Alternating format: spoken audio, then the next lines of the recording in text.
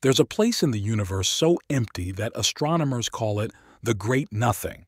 This is the Boötes void, the most dangerous and unsettling place in the cosmos. It's a region 330 million light-years wide, with nearly nothing inside it.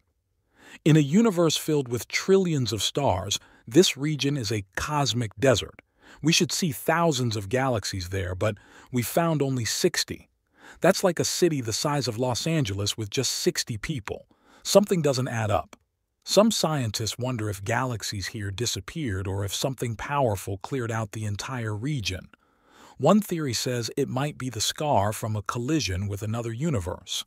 Others think it hides dark matter structures we still don't understand. If our galaxy were inside the Boötes void, we'd never see other galaxies. We wouldn't even know the universe existed, a place where you rise, evolve, and die surrounded by endless darkness. That is why the Boötes void may be the most dangerous place in the universe.